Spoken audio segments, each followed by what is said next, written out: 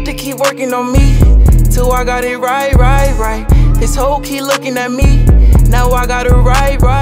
All of a sudden. And what's good, everybody? Welcome back to another How to Cop Guide, and this time we're back at it to break down this upcoming release of the Air Jordan 1 J Balvins, which were unveiled, I should say, at the last Super Bowl concert. He put them on feet, and they were looking crazy. This whole sneaker community was going wild over them.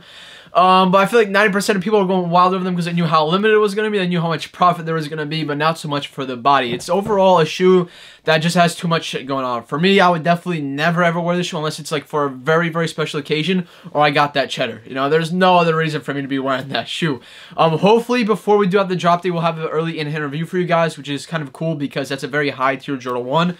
Very much so compare it to a Travis Scott. Now, without a doubt, it is going to be very, very limited. And also, it did release overseas already in Asia and China, and market tanked. And I mean tanked.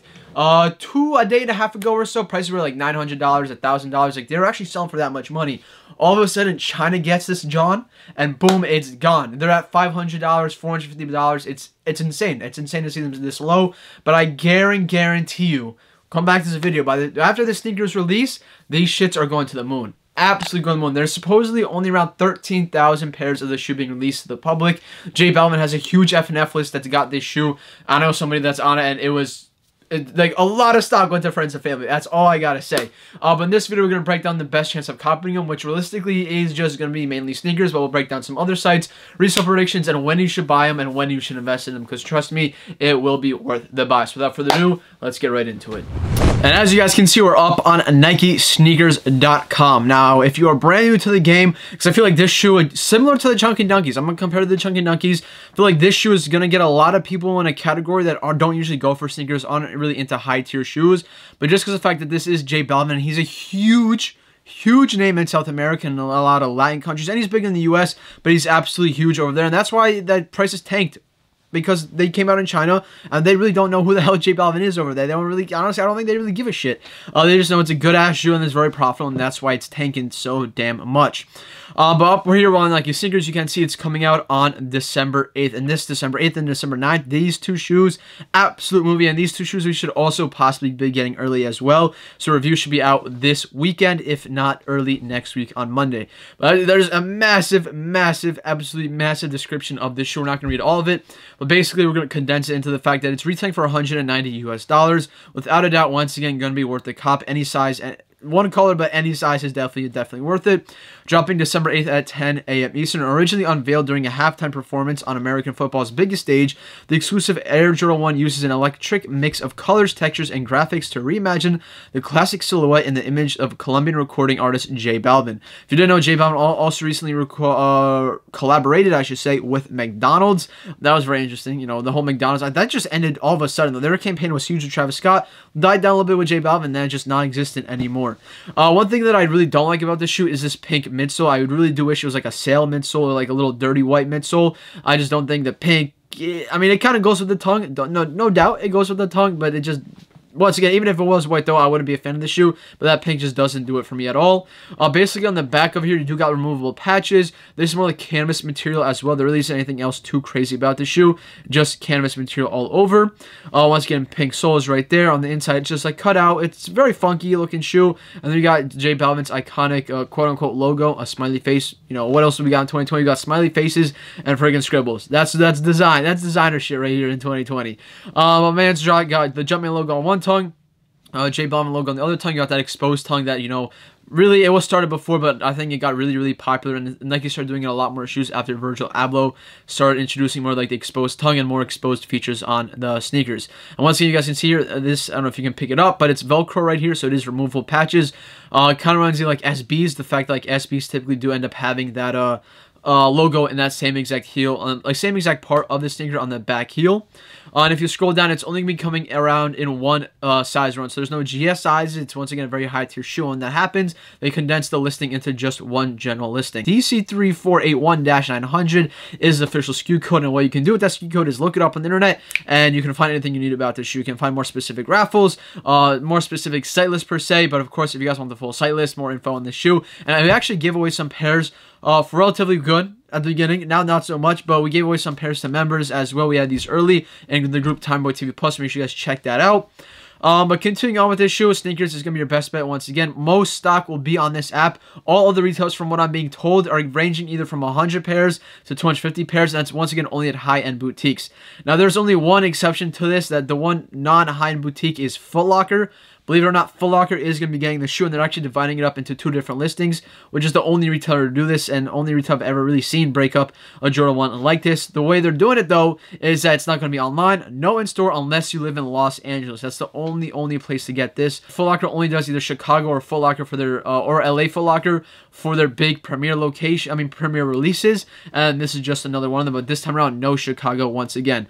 So if you want to enter this, I would even recommend entering if you live across the country. If you are willing to fly over, I do think it'll be worth the profit, because like flights are mad cheap. I think like $150 from New Jersey all the way to LAX, and you really just need to stay there for 1 day, go in and get out, cash out, and you're done within like a few hours, and you make yourself some considerable profit and get a really iconic ass shoe that I see going up over time. I do think it's heavily slept on at the moment, considering that prices are right now once again dropped by like $500+ in certain sizes. So once again, go do that on the Foot Locker app and check that out. Make sure you put in the zip code of California, Los Angeles, and it'll pop up for you.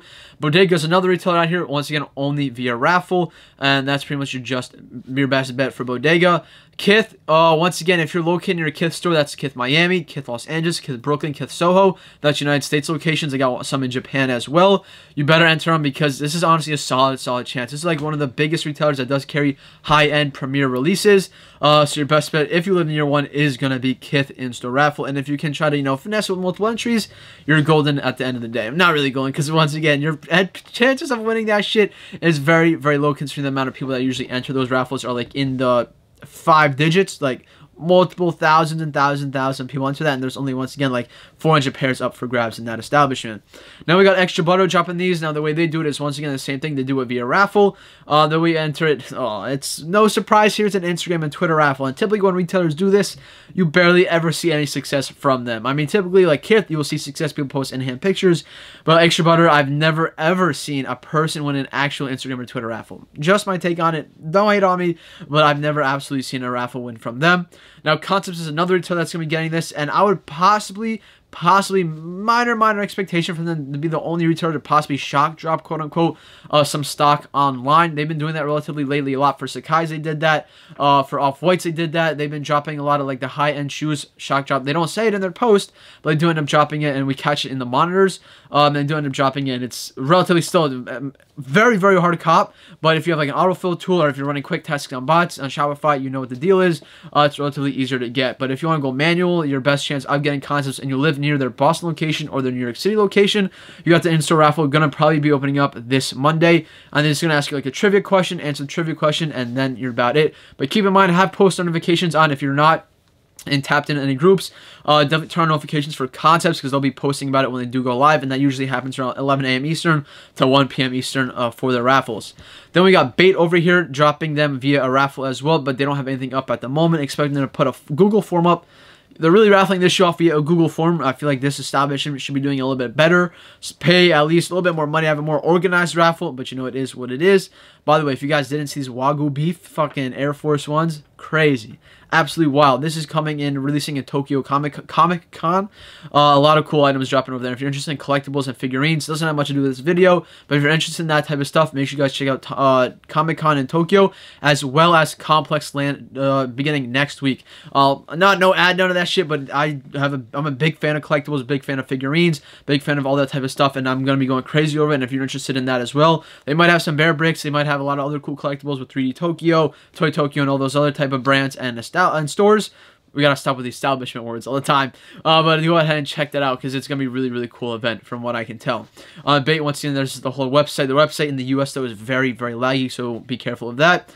Undefeated, they already have the raffle open, so we're not gonna talk too much about it, but they did this a week early. Winners do get emailed on the 8th of Tuesday, which is the release date of this shoe, via email 9 a.m. PST, which is 12 p.m. Eastern. Exhibition is another raffle that's gonna happen, and once again, all raffles. Now, first come, first serve in store. You're gonna be non-existent unless it's some crazy like low-key high-tier boutique that has it. You know, it's somewhere near you. I definitely don't know of any that are gonna do first come first serve. Pretty much all I know of is raffles. Now we'll look at prices at the moment. I mean, they went up. Nah, they didn't go up a little bit. Look at small sizes. They're at like $500. Take a look at the graph. Literally $5,000 sale November 3rd. No, this is September 10th. No, September 30th was that sale.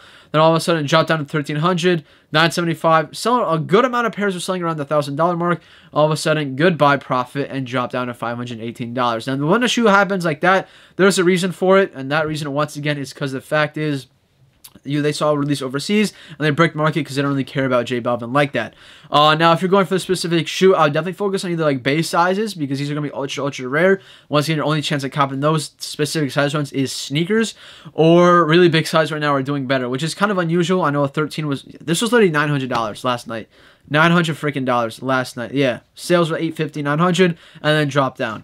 But smaller sizes, I do feel like are gonna be an easier sell because, you know, demographically, people that are in South America are a little bit shorter most of the part, just most of the time, depending on your country and heritage, of course. But that's just, you know, an inference.